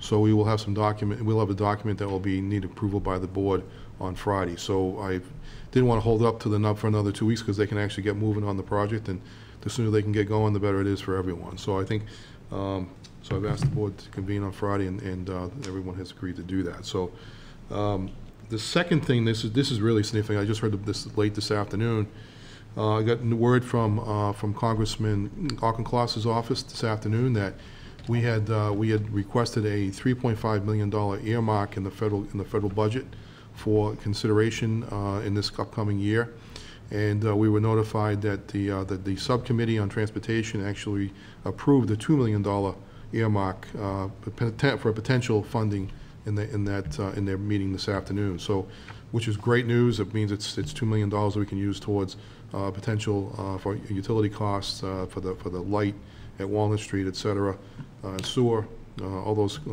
utility costs that will actually help be paid for by the federal government. So that's a significant milestone, because it's rare that you get those earmarks, but we made a very good case for it. Again, that was Paige's good work, along with our engineering department and public works folks that will provide a good support for that, and all the letters that we sent in support of that. So I think, again, a great milestone for the town. Hasn't been funded yet. It still has to go through the House and Senate, and then the President before we get final approval of it, but at least it's a huge step in the right direction, because once you make it past that step, and that's not part of the just so everybody is clear on this is not the major infrastructure bill that's being debated right now between the House and Senate. This is a surface transportation bill, which is actually a sub-level of that process, which has a much greater chance of getting passage. So we're hoping that will be the case. So really good news on that. And then also we got a letter just yesterday, actually, from the county Norfolk County Commissioners, indicating that they are in fact committed to providing us, and it's actually highlighted in bold. It is our intention, always been our intention, to disperse the preponderance of these funds to our constituent cities and towns, meaning that they intend to pass through that money to us as much as possible, and it's a matter of finding out what the right mechanics are for making that happen. I don't think that they want to take on the responsibility for the recounting of that money once it's dispersed, which would mean we would have to do that if they did that. So we're trying to find a way to do that, which would be less onerous to them. And so we've got a couple ideas we're working on still, and so hopefully that'll come out in the wash in the next few weeks, because we want to get it in before the end of the fiscal year. And also, this past week we met with the Summit Board of Directors met this past week to get an update on what's happening on that front, and things are going very, very well, and they're proceeding very, very well. In fact, we've now drawn a lot of attention from a number of communities across the Commonwealth who have expressed interest in joining the region. So now we're working through those steps to see how that will work. We'll have to revise the agreement, the intermunicipal agreement for all the 4 towns that are currently the original 4 towns, and see what kind of steps we'll have to take to make that happen. But too early to announce the towns, but they're towns and cities for that matter. So interesting to see there's quite a bit of interest in them joining, because obviously this is the place that, and the state is considering this to be the model for 911 facilities in the state right now.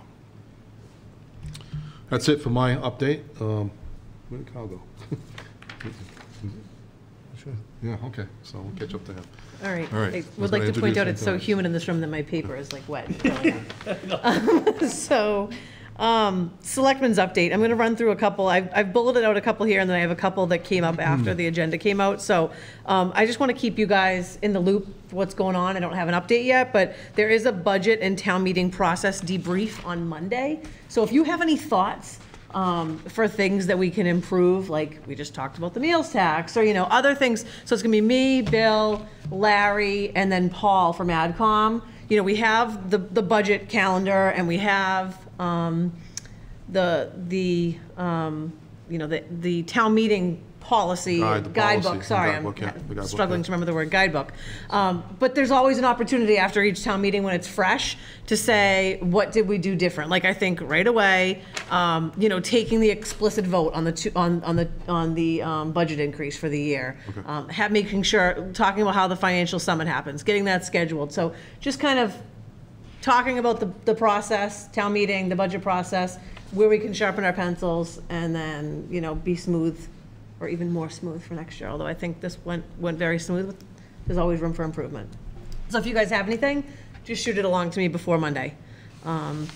The next item is, we did the page one. The American Recovery Plan's use of funds, I'm going to come back to that one if you don't mind. Some other events, the Concert on the Common, first one's Thursday, and I think there's a special like straw hat night, so look on that on social media on the GC's page for that. And then Planning Board, the beta group's coming in to present the local rapid recovery plan that Paige has been working on with me and a couple other people. So we're kind of combining meetings. That's going to be presented to the Planning Board. The Foxborough Common Business Collaborative is invited to attend. That meeting will still be televised. So if you're at the Concert on the Common Thursday and you can't catch it, you can go back and watch it on demand on Cable Access. So they're capturing that for us. So if anyone's interested in that, just kind of a heads up that meeting is Thursday as well. Anything else? I just wanted to mention a couple of quick things. First of all, I took a ride up to just check out Shoveltown. Oh yeah, me too. Yeah. I went on. Actually, I just missed you. Oh really? Yeah. So, I just went up just to lay eyes. That's all. And everything. It was a little bit slow when I was there, but Thursday night was also chances of storms and stuff like that. So it was a little bit slow, and so I sat with the owners for a little bit. We just kind of gabbed. They said Doc had been up at some point. He said, "Oh, you just missed Leah. Leah was there." So, it's fresh in the first week. Unfortunately, they had a lot of rain. Yeah. So, that didn't help. So, but it was, it was just went up just to lay eyes, and everything seemed to be running really well. And the wrist bracelet really made me feel good too. I had to, they carded everyone, gave everyone a wrist bracelet. And beer was good. So and so my daughter had gone up with a couple of friends. She said, "But we allowed to?" I said, "Yeah." They just wanted to get something to eat. They're underage, and so they had their underage, bracelets on. But they felt like they were, big people by sitting where other people were drinking. But anyhow, so I just wanted to mention that, it's fairly new, and I'm sure we'll hear little bits and pieces, just like any business, with the good, the bad and stuff. But it was just nice to see everything look like it was running pretty well. And on a positive note, I actually talked to a neighbor who said that the fence is nice because now it blocks a little bit of the Conrad eyesore. So, it was a very casual conversation, but I think that they were appreciative of the fence that ended up going. I don't think you meant to say it that way. The Conrad, I saw. Well, you're talking about the back of the building. And a dumpster. Sorry, I don't mean to. If it's abutting your house. I just want to clarify that for you. They see a fence now instead of the back of a restaurant. Exactly right. It could be any restaurant, or the back of the plaza. Yes. And the other. Thank you. You're welcome. And the only other thing, I always like to bring that personal little piece to our Selectmen's update. I just wanted to do kind of remembrance. I know Bill sent out to all of us that Rosie Buckley had passed away last week. We've gotten to be very, very close with them. Jimmy's family has been friends with them before they were in Foxborough. So I just wanted to say, what a great family. I mean, they raised their family here, and all four of their children still live in Foxborough. And we have Assistant Fire Chief Buckley and Officer Buckley, and Bill and Christine are right over at Bay Colony. But I just want to share just a quick conversation. So Jimmy and I went over to see Mr. Buckley a day or two before the wake, and they were just talking, and Jimmy said something that just kind of stuck with me. He looked at Mr. Buckley and he said, we ended up in Foxborough because of you and Rosie, because my in-laws were friends with them when they all lived in Boston, and they knew each other from going to school and stuff. And Mr. and Mrs. Buckley were the first ones to head to Foxborough, and then the Donleys followed. A lot of great families from Foxborough followed, and so we were just sitting there, and I was just like, that's just what makes, that's how then I ended up meeting Jimmy, and how things work out. But Mr. Buckley looked at me and he said, Foxborough has been so good to us. And he was, so many people had reached out, and of course, I showed up with food, and my mother-in-law's cheesecake recipe that he loves, but he just said everybody was so good, and another great family from Foxborough making a difference, and that he was so appreciative of what Foxborough had meant to him. So I just wanted to bring that kind of little personal thing. And Mrs. Buckley was incredible, and she will be always loved, you know, surely missed, and will live on in all her children and you know, 15 grandchildren, and you know, just yeah, just my little personal something for Selectmen's update. Nice, very nice. I didn't realize they had been together for 66 years. I know. Pretty extraordinary. Yeah. Think about it. Yeah, for sure. All right, so we have a lot of action items, but I think most of them are pretty quick. So we've got. Can I just ask a question? Can you come up to the table and give everyone your name and? All the way back there. Debbie Stewart, 44 Neponset Heights Ave. I know I came in at the tail end of the conversation about meals tax. Thank you, Stephanie, for making me emotional. But before I start all that, I want to tell you, great beard. I walked in and I said, it's been under that mask, you know? He trims it pretty religiously. He's pretty good all about it. he needs is a hat. I know, that's right. Thanks, now I have one vote of confidence. Oh, wow. Okay, what can I say? No, I love it. And that's sincere, okay? Thank you. I know I came in at the end of it, but I didn't think coming in my nightgown and my bathrobe would be appropriate. So I tried to dress real quick. Is there any way that can we go back to that a little bit? Because I don't know how the conversation ended, but I have been in touch with Larry Harrington, and I've talked to Jim at great extent, and Linda, because I was very close to that whole process. And I would just like the board to think about allowing Larry, who worked on that for years and years and years, to either come, I don't know if he'll come from Hawaii, because we've been talking and he's been in Hawaii back and forth, or to send the board his opinion of how this all came about. Well, not to go backwards, okay. But yep. I feel like we ended in a really good spot on that. I think Mr. Quinn agreed where we're going. I think we all, like we said, hindsight's 20/20. Right. Like I sat up here and said, when I voted to, you know, delay the payment, I didn't realize in there it says that we're still responsible for it. Like, right. So I think that we did go through a lot of that, and we have the background. I think Bill kind of admits where there was gray, or, you know, I think that we all kind of see maybe, I don't know what background additionally you think we need, but I feel like the conversation went pretty well. We have all of our follow-ups. We agree we have to amend the policy. There was 4 things that we talked about that we need to clarify in there, even going down to, you know, spelling out sidewalks and stuff. So I don't know how much of you saw it, but if there's something specific, I don't know that we need to, you know, if Mr. Harrington wants to send something in, he can, but I don't think we need to reach out to him. Madam Chair, I don't know if Deb was aware of this, but we actually finished in there's a point where the payment for 2021 will be made whole. We're Right, looking to do that. And Right. then 22, we're looking to do the same thing. So and the only thing that put the fly in this ointment was COVID. And that we were all concerned that we didn't want to make a commitment to something that we couldn't afford. Right.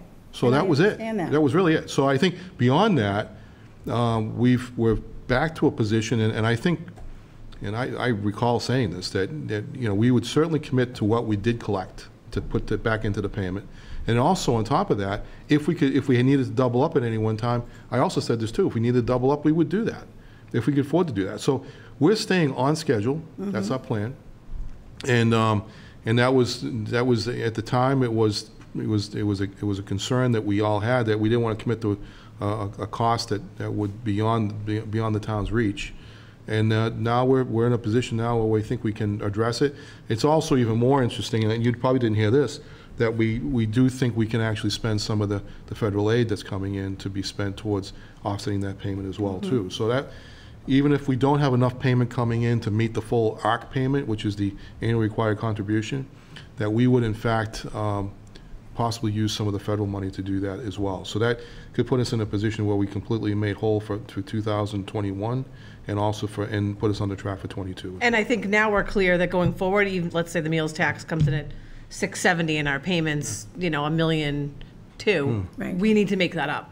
per what the policy is. Or if we're not going to, have a discussion about it that Have a all discussion four about how to deal boards with it, weigh in right. on Okay. and agree. So Yeah. I think it ended on a pretty positive note that, unless there's specific concerns, I don't know. My concern was just that I got the distinct feeling that we were going to move probably in the future in a different direction. No, I don't not think at all. That's what I didn't want to happen. No, because no. I sat through those 3 town Yeah. meetings and listened to it. And I talked to you on the phone, I said, slow down, I think we're sounding the alarms, and that's not what I'm hearing at all. Yeah. So I think, I know what your concerns are, but I don't think that Bill's there, that Mike's there, that we as a board are here, or AdCom's there. Okay. So, That's There's been no indication at all that we were going to change that direction. Okay. None at all. That's all I wanted to know. okay, all right, perfect. Now I can go back home and put my Okay. pajamas on. And don't shave off your beard. It's very May want to talk to his bashing. wife about that, though. But it's like, It's on the record. I know, Michael had one, and I said, oh, it's gotta go, it's gotta go. But he kept it for 2 years, and then I finally got used to it. When he shaved it off, I didn't even notice. Yeah. That's how much I paid attention. tell Michael we said hello, by the way. We Oh, haven't I seen him in a will. while. He's home watching. He goes, I can't believe you're doing this. I said, why would you think that I wouldn't? Well, thanks for Good coming night, down. and thank you, and you're all Deb, doing a good job. Your passion is, Hey, you know. sometimes I'm better than others, you know? That's why I can That's tell, okay. when I think, I was gonna say, well, Deb, slow down. I think we're good. Hey, I had to breathe here. Thank God there was no cops in the center. Thanks, Deb. We have to have that on tape. All right, thank you. All Thanks, right. Deb. So we have 8 action items, some of which have a couple within, so. Madam Chairman, I just have one thing for an update. No, it's okay. I didn't bring it to you. Nicole Halen from the chair of the Foxborough Cultural Council wanted to be here tonight, but she actually had her meeting, so Okay. she couldn't come. But she wanted to let the selectmen know, and I've been working on this project with her for a little bit, that the grand opening of the Foxborough Art and Nature Conservation Passport. So they're basically trying to get people out into the conservation spots around town, so the 5 different ones. And the Boyden Library is going to be doing story times there and everything like that. So it's going to be an online component and also a paper passport. So that grand opening of everything is going to be Saturday, June 26th at 10 a.m. And so she's invited all the selectmen to come, and she will come and explain a little bit more about it on the June 22nd meeting, but didn't want to give you just a 4-day notice to Okay, attend. all right, awesome. That sounds great. Thank you. All right, now I think we're really ready for the action items. Unless Katie, I can see Katie's back. Oh, she's just back for the action items. Okay. The first is, I can go ahead and just Yeah, start? yeah, Okay. then the personnel one. Yep. All right, motion to adopt personnel and policy guide as recommended by the Personnel Board. Second. And under discussion, like we said, this is kind of just putting the policies together. No policies have actually changed. We'll look at the meat of those policies next, so. All those in favor? Aye. All right. Motion to adopt the remote meeting policy for all boards and committees of Foxborough. Second. Any discussion? All those in favor? Aye. All right. Normandy Farms? Motion to approve 4 one-day wine and malt beverage license for Normandy Farms Campground, LLC, DBA Normandy Farms Campground for July 7th, August 11th, September 18th, and November 6th, 2021. Any discussion? Well, second, for discussion, what are the events? Do we know what Oh, the sorry. events are? Did I not? Yeah, the applications are all in here. Oh, okay. They have different like themed weekends, I guess would be. Katie's here, so. It's similar to the food truck festival that they had last year. Okay. Just with what Leah said, different themes. Yeah, just didn't look. Okay, never mind. All right. No, all those in favor? Aye. Aye. Motion, oh, Go ahead. sorry. No, I was gonna say CBS Sporting Club, go ahead. Okay. Motion to approve the extended food service hours request for CBS Scene, DBA CBS Sporting Club for July 10th, August 7th, September 4th, 2021, until 2:00 a.m. Alcohol service to remain as an existing license. Second. So just under discussion, this is just the UFC fight that we usually see. Alcohol doesn't change, just food and letting them stay in for the end of the fight. All those in favor? Aye. Aye. All right, next we see this annually, the commercial parking permit renewals. Okay. Motion to approve 30 commercial parking permit renewals to expire 6/30/2022. Second. Under discussion, there was one or two, Katie, that just had small payments. Are those all set now? There are 3 businesses that remain. Between myself and finance, we've been in contact with them. They know they're either bringing payments in by the end of this week, and they all know they will not get their license unless they have everything paid. So So do they we need know to to pull get those those 3 payments in. No, you can approve them, they just, we won't give them to them Okay, until they, all right, until great. they, Okay. until Do we they have, make do we have to mention that in the motion or no? No, it sounds like it's covered. Okay. So we already took the motion, seconded, discussed. All those in favor? Aye. Okay, minutes. Motion to approve the March 30th, 2021 Board of Selectmen meeting minutes. Second. And under discussion, I had sent just super minor. Those are all, I haven't gone and checked them. The ones that I sent? Okay. Those are all me. Okay, great. All those in favor? I apologize. Oh, sorry. Steph, do you have to recuse? No, you can still vote. We've said this before. If you didn't go, you can still vote on the meeting You're just minutes. voting on the, like, you read the minutes and But you. she wasn't even on the board. Yeah. Oh, I thought it was March different than just missing it. I'm sorry. I thought it didn't matter that we No, had determined that. I think she can approve it, yeah. Okay. March 30th, 2021? Yeah, she was still on the board. That was just a That's couple of, that wasn't. just a month or so ago. Oh, okay. It was Chris that wasn't on the board. Huh? Chris that Seth wasn't. wasn't. Chris, Yeah. I'm Seth. thinking Seth. yeah. I'm sorry. Yeah. The Yeah, year went by. COVID. Yeah, yep. I'm How could sorry. you forget me not It's sitting here, been Doc? a year with you. How could I forget that? It's Steph I'm thinking of. Yeah, sorry, Steph. I'm sorry. All right. Oh, we voted, right? Yep, we have to do them all individually. Motion to approve the April 13th, 2021 Board of Selectmen meeting minutes. Second. Any discussion? All those in favor? All right. All right. Motion to approve the April 27th, 2021 Board of Selectmen meeting minutes. Second. Any discussion? Just a heads up, I'm going to abstain. That's the one I missed. But you can vote on the meeting minutes. If you- I okay, know. you're gonna- okay. If I'm not here, I Okay. always abstain. All right, all those in favor? All right. All those abstaining? All right. Because I just figure, because I don't Yeah. really know Okay. if they're correct or not. You don't go So back and watch them? Just kidding.